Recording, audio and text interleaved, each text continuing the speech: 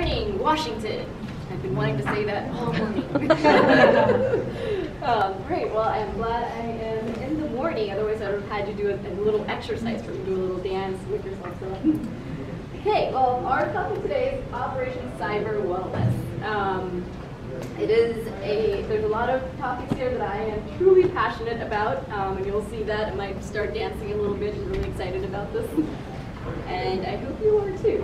So the first exercise, I am going to ask everyone to do a little exercise. It's not dancing, it's not an actual exercise, but I want you to get out a piece of paper, if you have one, or your computers or gadgets, as I see everyone has on the table, and just go ahead. There is a purpose for this, trust me. I want you to write down the first 5 things, 3 to 5 things that come to you when you see me up here. What you feel, what you observe, or what you think. There's no judgments here, at least on my part. I'm not going to ask you for what you wrote down. I'm not going to ask you to share it among your friends. It's just a small exercise. So just go ahead and write it down, 3 to 5 things, just really quick. Just give you guys 30 seconds to do that. And trust me, there is a purpose, trust me. We will get to that in a few minutes.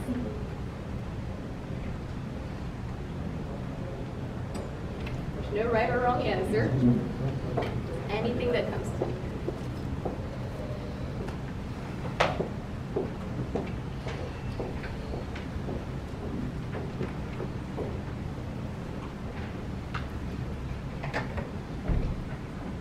Some of you taking religious notes here. All right. So, hello, I am Jyoti Dugar. I always find it interesting when people introduce themselves and the only thing they say is their role in the organization or the company they're with. So it makes me think, is that really all you are? You're just a CIO, or you're just a CISO, or you're just an architect? Is that it? Or is there other parts of you? So I like to introduce myself as there are a million parts to me. But these are some of them. I am happily married. I have 3 beautiful kids, 2, 5, and 8. They are awesome. I also have 2 dogs. And I am also a dance director for a school for children in Virginia, and I love dancing. It's my passion. And I also own a holistic wellness practice, and we'll get to that in a little bit of how that started, but that is a big part of who I am. And lastly, I'm a CISO at the National Institutes of Health Clinical Center, which is the largest biomedical research hospital in the country. So these are just 5 parts of me, if I sit here naming all a million parts, you'll probably be sleeping on that end. Why does this matter? And you'll find out as we go along why all of this really matters. Okay, short personal story. I see a whole lot of guys in this room. This might be a little TMI for you, but I'm sure you have women in your lives, or you will at some point, possibly, or you know of them. So I had a very recent story with my last born child. A very incompetent OB had performed my C-section. She was probably not awake when she did it. So I ended up with double hernias, 12-inch hip-to-hip incision, a whole lot of massive scar tissue damage, and a large abdominal separation, otherwise called diastasis recti. Again, this is part of my story, and it has truly changed my life. For the good, believe it or not. So I learned a lot from this experience. I couldn't walk for about a year. I couldn't carry the baby for about a year as well. And with an experience like that, it does truly change you as a person. And I took that to heart. It's changed my life, the way I look at life, the way I look at my health, and also how I look at cybersecurity, my work in the work perspective. So this does matter. And I know you're probably thinking, what does this have to do with anything? But we'll get to that in a second as well. We will, trust me, don't keep saying that. Okay, so for the longest time I thought about why does this matter? How did this happen? And what went on? For the longest time I couldn't figure it out. But lately I have come across a lot of research and a lot of studies that talk about physician burnout. And just take a look at the quick reasons here. I'm not going to name all of these, but just too many tasks to do, like administrative tasks, too many hours at work. Lack of respect, which I found a little interesting. I would have thought that physicians regard themselves very highly, but apparently they do have a lack of respect from comrades, patients, and even others that they work with. And just too many computerized technologies. They are physicians, clinicians, they want to help cure patients, but they don't really want to sit there dealing with computers all day long and all the new technology that comes with it. And they do feel like they're a cog in the wheel. Apparently they feel too tired, they don't really see the value of what they do. This is all recent studies, not me saying this. And they just want to get through their day. So can you imagine being the last patient of the day and you're having major surgery? And your physician is just, he just wants to go home, he or she just wants to go home, and he just wants to kind of knock things out.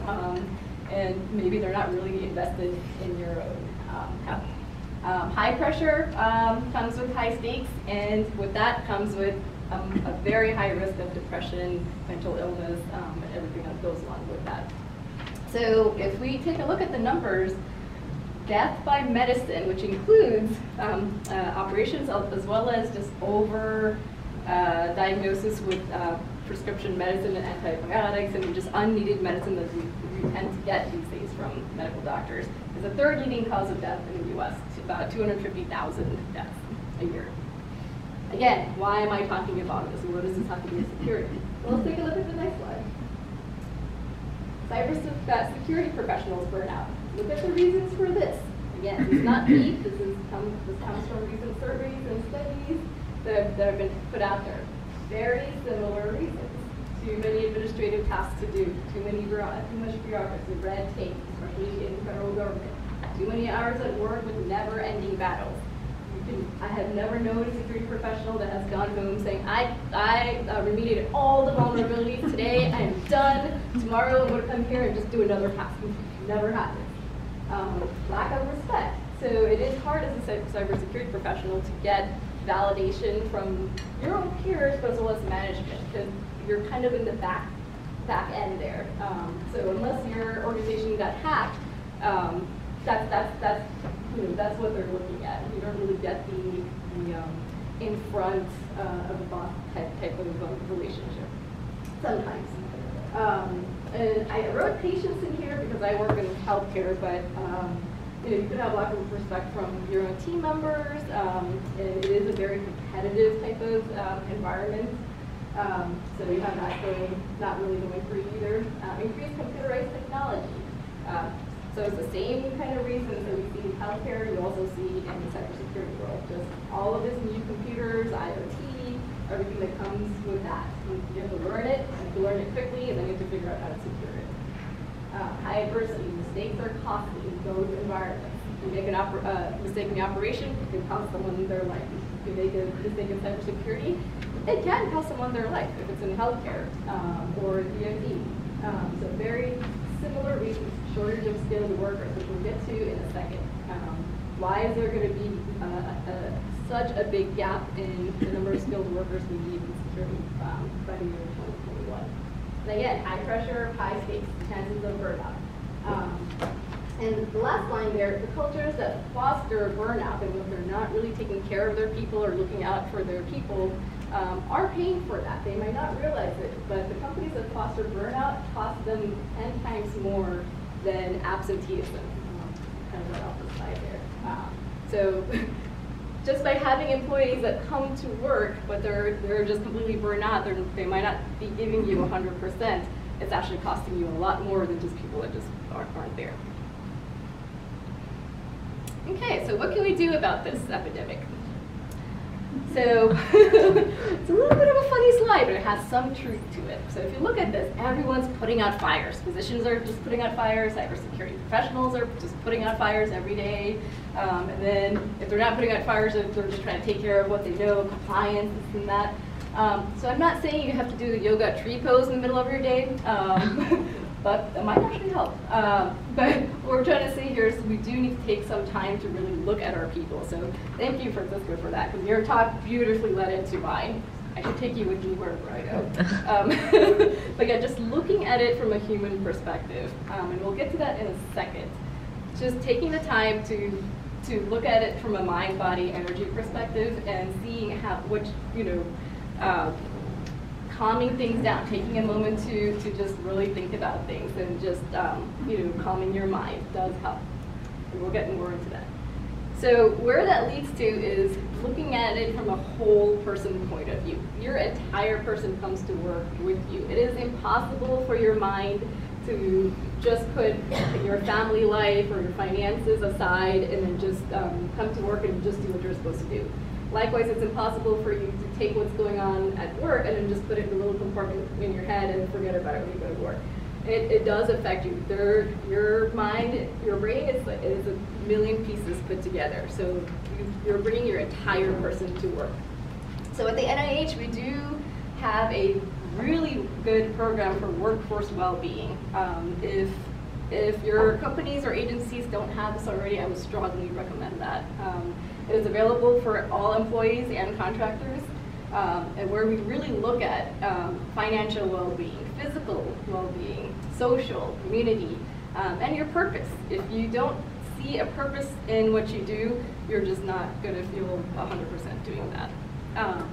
And there are different programs for each of these categories at the NIH. If you have worries about financial well-being, there are different programs that you can look into. Physical well-being, and it's not just about exercise, it's about your whole self. There are multiple programs about that. Your relationships in your life, that this is all part of you. So you want your wheel in your mind to look like this, a well-pumped wheel where all of these little factors are in balance with each other. And note, if one aspect of this gets affected, maybe your finances aren't too great, it does affect your entire wheel. So now your wheel ends up looking like this. And you really can't ride that everywhere successfully. And purpose is one of the main key items. There are tons of surveys out there and studies that show that if you don't feel a purpose to what you do in life and in all of these areas, it's just not going to get you very far. Okay, so Francisco talked a little bit about this, but there is a connection between your mind, body, and energy in you as a person, as a whole person, but also in an agency or organization. And we kind of see the similarities here. So just a personal exercise for everybody to do. If this was in the afternoon, I would have had to do it right now, but this is in the morning, so I'm expecting everyone to be awake. Next time you feel upset or mad or tired or angry or just not in a good mood, just do something physical. Get up, do some jumping jacks, go for a walk, come back, and do something physical, and just notice if there's a difference. There will be a difference, because your mind, body, and energy are all connected. So if you change your physiology, you will change your emotions, which come from your mind. And that is actually how I got through the 2 years without needing any additional surgeries that the surgeons had told me I needed. They said I needed 5 additional ones. I didn't get a single one. And I've never been to a doctor since then. So it's 2 years now. And I'm in the healthiest and most optimal health that I've ever been in my life. And it's all because of this mind-body energy connection. So how do we bring that to cybersecurity? As Francisco said, the mindset. If you think of the mindset of your management, you think of the mindset of the people in the organization, people that work for you, and your own mindset, that plays a big part. Looking at things from a holistic point of view, being mindful of what we do, that really plays a part. And then if we look at the body as the technology, are we really putting the right tools for the right purpose, or are we just getting distracted by shiny objects? There are a lot of vendors that do great things, but then they also sell products or services that seem awesome and amazing, and then we end up using about 10% of that product. Or we find that we have multiple tools that do pretty much the same thing, but they might have some little aspect of them that are different. And then now we have about 20 agents on our computers that are bogging down time. Artificial intelligence. There have been a lot of studies out there recently that talk about artificial intelligence in the healthcare setting that would actually help with the physician burnout. So instead of clinicians sitting there taking notes while they're talking to you, they're not really giving you personal attention. Maybe there's a robot or there's a software program that's just recording everything you say, everything the patient says, and putting that in the computer. that'll actually save them all a lot of time. So it's just one way of looking at it. And we can start looking at that in the security perspective as well. What are some administrative or bureaucratic things that we're having to do now that we can just get a software program to do for us and kind of buy us time to do our real job and really secure the organization? The energy, the culture of the organization, as Francisco said, that plays a crucial part, probably one of the biggest parts. What is the energy of the organization? What is the diversity of the organization? And it's not just about women versus men or race. We'll talk a little bit more into that in the next couple of slides. But the social emotional maturity of the organization. So as somebody mentioned, when you get there's a lot of people that are very skilled at the technical level, but they have about zero social emotional skills, and that does play a big part. And then freedom to innovate and create. Are we just checking off the boxes for compliance reasons, or do we have the freedom to innovate in our organizations to really drive that person or the organization for higher standards, for modernization? Do we have the freedom to do that? Empowerment of staff. Are we empowering our people at all levels to innovate, create, but also to do the right thing? In security, what I found was, working for a hospital setting, if you didn't empower your clinicians, your nurses, even your patients about security, what it brings to the table, how to do their jobs securely, and just have this in their mind, it is all the burden gets on the security team. Then it becomes, it's only the security team's job to secure the environment. You really have to make it on everybody's mind. Even the patients. We had patients download BitTorrent and start streaming things, and we had to really provide some sort of brochures and education at the patient level as well. Okay, so after this whole approach that I came up with for my healthcare, I actually started kind of changing that or tailoring that approach to everything else as well, like security and to the organization. So what I found really worked well, which I think Francisco kind of touched on as well, is the whole integrative medicine approach. It's not just one solution. It's not just one way of thinking. You really need all parts of the puzzle to fit together and look at it from different points of view, look at multiple solutions, services, and see how they all kind of can fit together to get a good solution. So part of that is diversity, the emotional maturity of organizations and people, the art of communicating, speaking the right language to the right person. If you go to clinicians and talk about security, it's going to sound like German to them. You need to know how to convey your points to the right people. If you go to a CFO and just talk about how you need all this money for cybersecurity, again, it's going to sound like German to them. You need to find a way to communicate to them in terms of money and cost and how you're saving them money at the end of the day, not how you're spending money for them. The psychology behind the security. So there is a psychology behind cybersecurity. Just understanding the dynamics between male and female.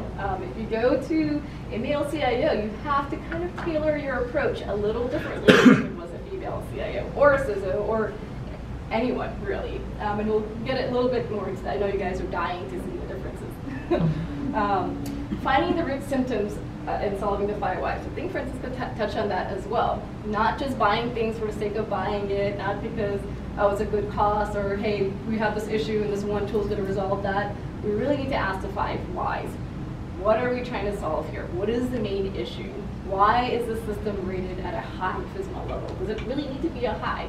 What's going to happen if we rate it as a moderate? And just because we've had this dynamic where I've had to explain to my CIO, just because you deem a system as a high does not mean that system is going to meet all the high controls. Especially when you come to an environment like ours, healthcare, you can have a Philips IV monitoring system. And you can call it a high critical system, anything that you want, but everything has to do with the manufacturer or the vendor. And they're going to say, this is an IV pump, and we're not encrypting the IV flow to the patient. How do you do that? So just because you deem a system at a certain level does not mean it's going to meet those requirements. You really have to ask the 5 whys, and then figure out what's the best way to really secure that. How do the arts and creativity play into the technical fields like cyber? You'll be surprised. So as I mentioned before, I am a dance director, and as part of my dance company at some point, we have had to teach kids with physical and mental disabilities.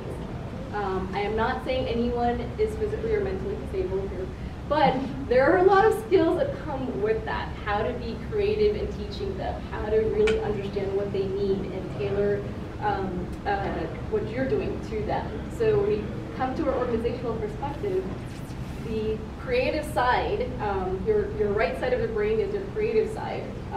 For those that have a very, or not very creative, you're also not really going to bring in all of that innovative and creative skills to the technology side as well. So just being technical and only using the left part of the brain, you're not really using your full brain in that perspective. So we've actually had students that didn't really have a technical degree or technical focus, but they had a excellent creative and innovative ability, and on the artistic side, we've actually brought them on board to learn the technology, and it's been amazing. It really does play a part. Okay, so as I said, it's a science of diversity. It's not just race or gender. There is a lot of aspects when we talk about diversity. Diversity, your ethnicity, geography, where either which state or which country you're from, your culture, your skills diversity, like I said. If you bring in your artistic and creative side, how does that play a part, as well as your technology side, and also your social emotional skills that we've talked about. How does that play a part along with your technical skills?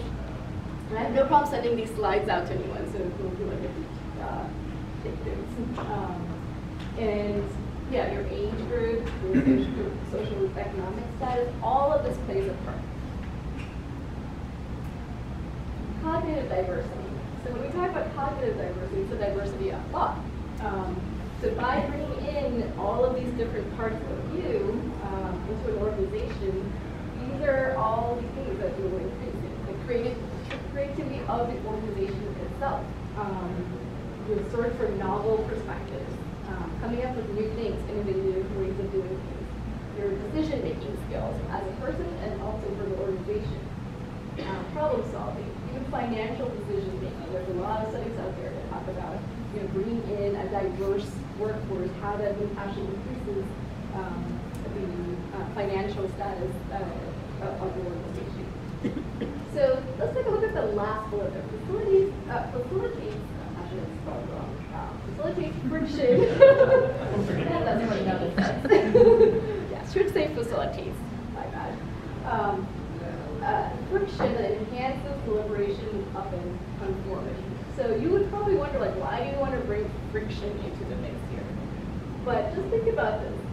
Anyone that's ever been a naysayer in your life, anyone that's told you can't do this or you can't do that or doesn't value you, what did that make you do? Does that make you stick around and just say, okay, that's it, that he must be right or she must be right? Or does that actually make you want to change and maybe get better at those skills, or figure out like, hey, maybe this is, I need to take a different direction? It actually does make you a better person by, or maybe it causes something in your life to happen that actually might be better for you, versus just staying in the comfort. Nothing good has ever come about by just being comfortable. It always takes something to kind of urge you to that, or nudge you to that panic point, or looking at it from different points of view, that something amazing could come from that. And implicit bias. Why is it? Why should we care? So implicit bias is a form of bias that's not really intentional. It can be, but most likely it's not. But it can stifle good organizations and good people from either entering your workforce or staying in your workforce. It's a barrier to diversity and inclusion. And it could be a very small systematic bias, but it can have a huge impact. So let's take a look at the next slide. we see what we look for, and we look for what we know. And that's why we need to bring in all the diversity into our organizations and actually into our mindset. Because if we just keep looking for what we want, we're just stifling ourselves in our organizations. So let's go back to that first exercise. Take a look at the 5 things or 3 things that you wrote down. Does it still accurately reflect? Do you still feel like that now? Has anything changed? And it's okay to have implicit bias. There's nothing wrong with that. Everybody has it. I have it, you have it, everybody has it.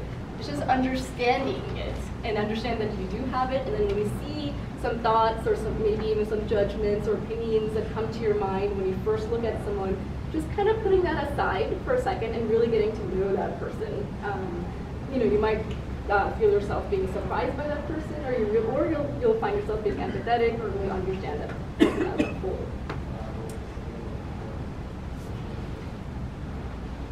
Okay, so this, where are the women in cybersecurity?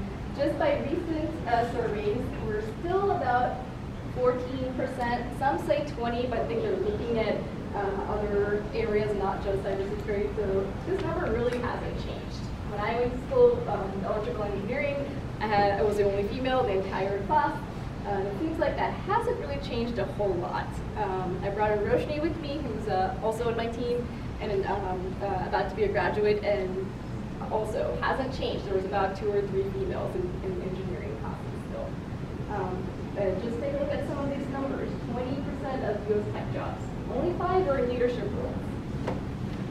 The predicted gap in cyber jobs globally is 2.5 million by the year 2020. But we may not be looking in the right places to fill that gap, and we'll get to that in a second. In elementary school, yes, there are STEM programs, but even the teachers aren't, what we've noticed is that even the teachers aren't really encouraging or empowering girls to stay in STEM programs.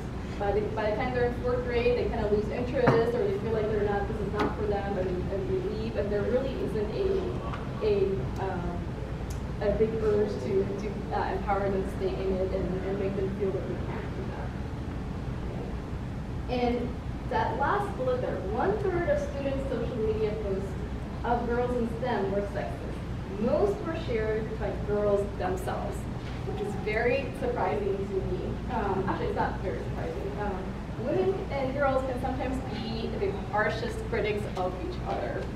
Instead of trying to empower each other, they kind of think of each other as competition, and they're really not in it to help each other out. And it happens at a very young age, even from an elementary school perspective. Last Sunday's New York Times magazine, the cover story was Women in Computing.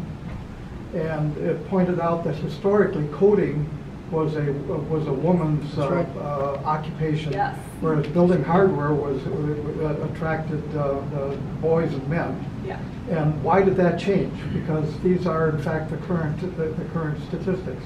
And the article goes into where the transition was and why women sort of lost interest in computing careers. I will definitely take a look at that. I've heard that as well, that some of the previous NASA scientists were women, but that trend seemed to kind of... But during the Second World War, for example, all of the soft jobs were women's jobs because they could deal with the details better than the men. Yep, we're going to get to that slide next. Perfect time, thank you.